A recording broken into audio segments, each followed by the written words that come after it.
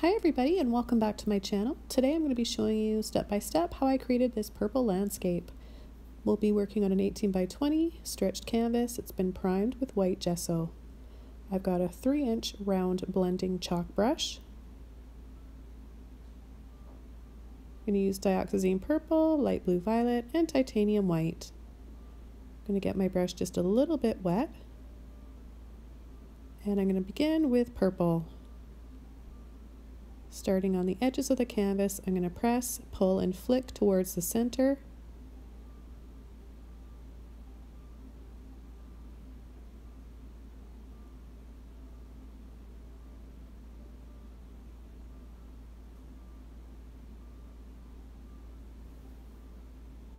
I want it to be pretty equal from all sides, and I'm going to leave a big space in the center. And then I'll begin coming in with my light blue violet and then white, making it the brightest in the center for our sun.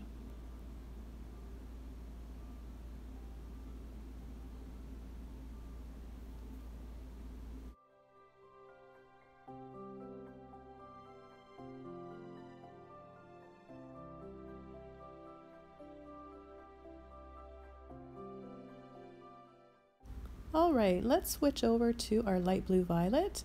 I'm going to begin halfway on the purple and then pull it a little bit into the white.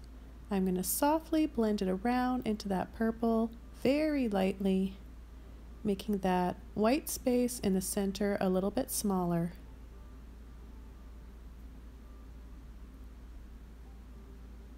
I'm going to wash that brush out really well, switch over to my Filbert brush. It's a number 12. And I'm going to pick up more of my blue with white this time. And I'm going to start creating little scoops.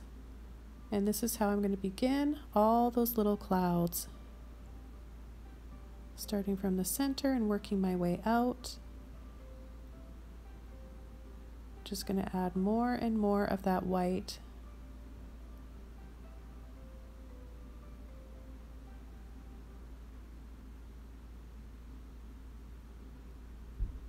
Wash it out, get that excess paint off, switch over to a number 6, more white, and just start creating a nice smooth round circle for my sun. Now this can definitely be a moonscape if you want. It could be a nighttime moon scene, but for me it's a sunset. So I'm going to wash my brush off and I'm going to switch over to a flat brush. Start pulling and flicking for soft sun rays. I'm going to go in all directions and start just getting a blurry kind of blended soft look to this painting. What I want to do is have layers and layers of both those clouds, those little scoops, and sun rays. And wash off all that paint, get more white, and begin adding some larger ones over here. So towards the outside, to make it feel like we've got that perspective going on and we're looking way up and that sun is really far away, like where the tops of the trees are going to be. We want to create big in the foreground closest to us, all around the corners of the canvas, and then it's going to get smaller, smaller, and smaller as we get closer to that sun in the middle.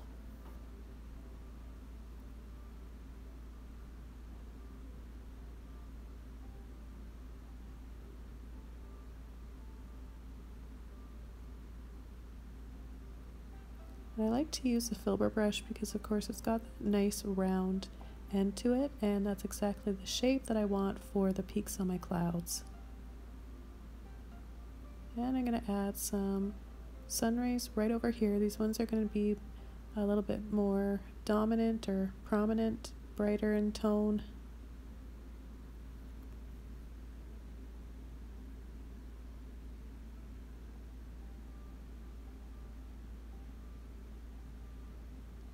Back to my flat brush, I'm going to take both light blue violet and white Blend that over.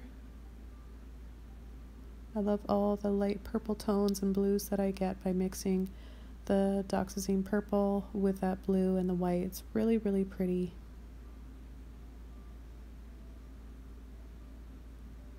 So just keep building up, adding more white until you get the brightness of your sun rays that you want.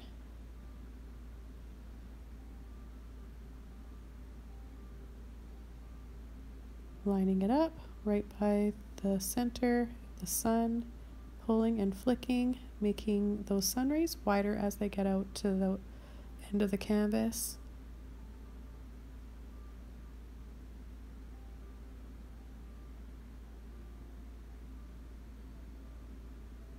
And you'll need to load your brush up a few times for this. Now, if you decide to dry your painting off first before beginning your sun rays, you might have trouble getting this soft blended look. Take a little bit more blue and apply it down here and carry some sun rays through this corner now.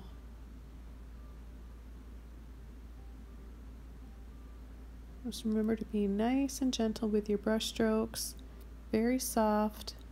When you paint soft, you'll be left with that nice soft look to your sun rays and your skies. So I'm just going to keep building up till I get a nice bright sun ray, creating that soft glow that I love.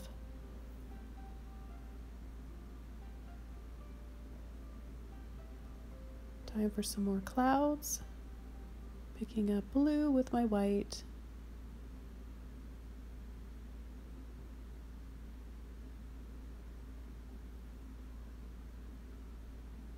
And now if you're having trouble with your paint drying too fast, make sure your workspace is not really hot. So the cooler the temperature, the longer your paint will stay wet.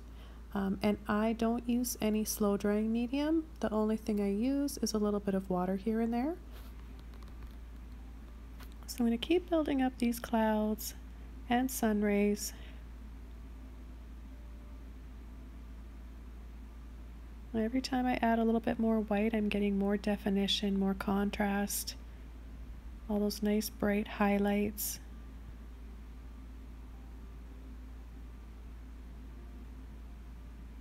And I'm going to just play around here with overlapping and see how that looks. I'm not sure at this point if I want the sun rays to be over top of the clouds, like in front of them, or having the sun rays come in behind some of the clouds.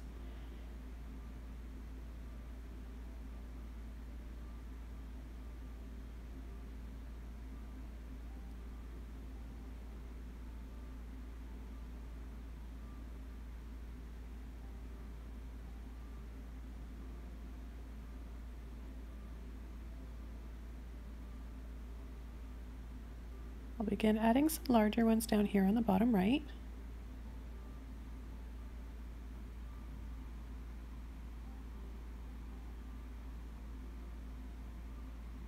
And I'm going to softly blend them into that background color and then come over with some more bright white. And I'm going to carry these clouds up sort of in the shape of a ring, like they're going to start wrapping around the sky and that sun a little bit. This is going to help to really make this fantasy, whimsical-like, kind of that surreal look that I love.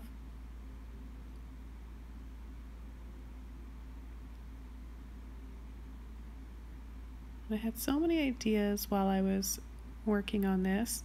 I thought of putting a little castle in, a staircase, of course, maybe some waterfalls. But then all of a sudden I just really envisioned looking up towards that sky and that sun and picturing myself laying down on a bed of grass and some flowers around and just looking up at the trees. And so I went with that image that I was imagining and decided to go with it and paint it. And I'm happy I did. I haven't really painted anything quite like this before.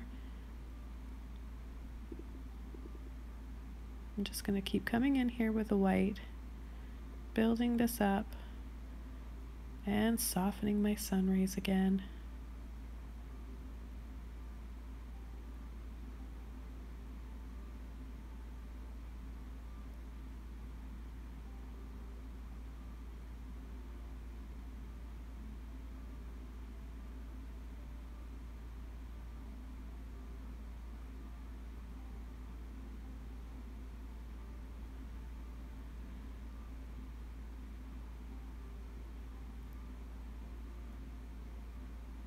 So I kind of like that look of the sun rays in front of the clouds, but at the same time you can still see those cloud peaks through them. They have that see-through look, that transparency.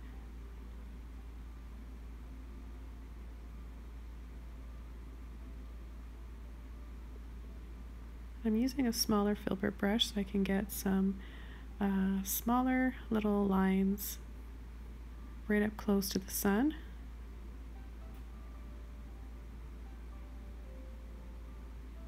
Remember, you want your sun rays to be really small where they first come out of the sun, and then they get wider as they spread out towards the end or the edge of the canvas.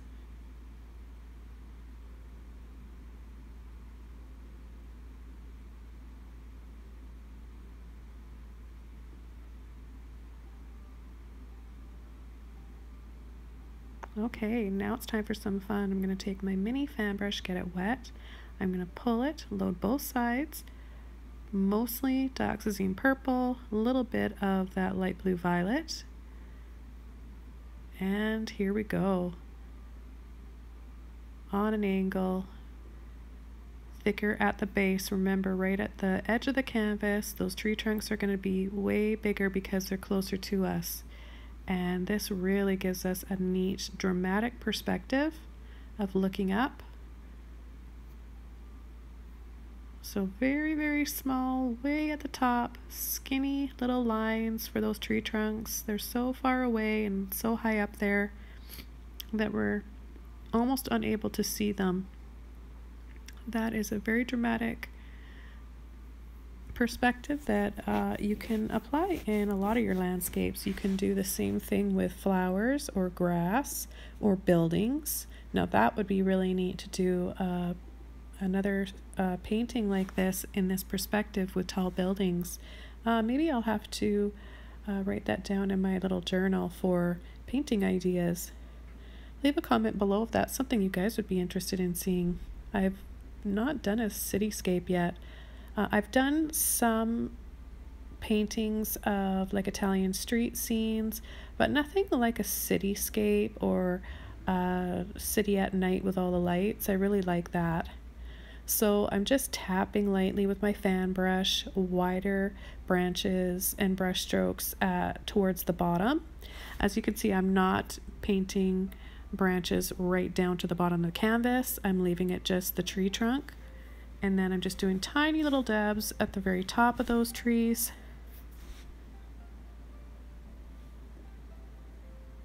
And I'm just gonna go around and do a few more trees. I think I'll do 5 for sure, maybe 6. And I was going to carry the trees around the entire canvas, creating like a tunnel kind of. And I decided not to because I worked so hard on the sky and those sun rays that I really didn't want to cover them up. But you will see a full tunnel perspective of looking up through the trees in my next tutorial. So that will be on a square canvas, 14 by 14 I believe, and more of the peach tones, warmer yellows, peaches, a little bit of that blue violet, and different trees, and they're gonna come in from every angle of the canvas. It's really, really neat, and that's something I've never done before either. So make sure that if you subscribe to my channel, you tap that notification bell so you get notified and you won't miss any of my upcoming brand new tutorials.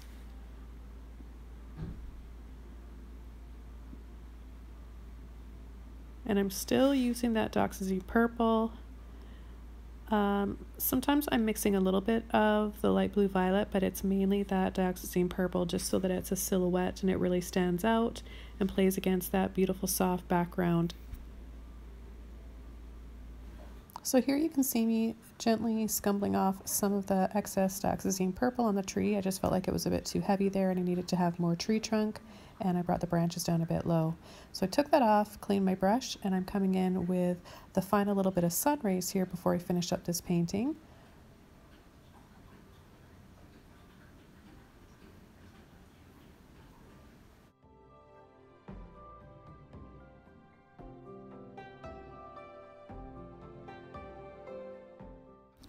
And I'm going to soften up these sun rays a bit more, add some even right here through these trees in the foreground. I think it looks really pretty right in here. Just a little bit, nothing too much. I want to keep the main sun rays, those brighter ones, up in the top left.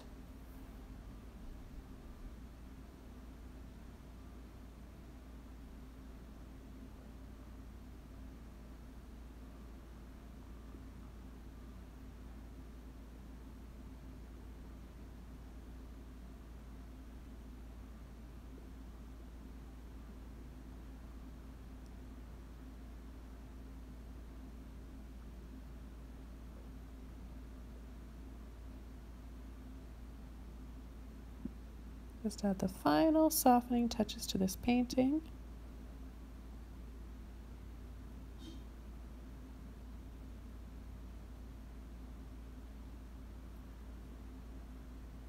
I really enjoyed working on this, and I think you guys will too. I'd love to see your interpretations of this painting today. Make sure you hashtag Joni Young Art, tag me in your paintings on Instagram and Facebook. Thank you so much, you guys. I'll see you next time. So be sure to give this video a thumbs up, subscribe to my channel, and leave a comment if you found this helpful. Thanks so much for watching, everybody. I'll see you next time. Bye.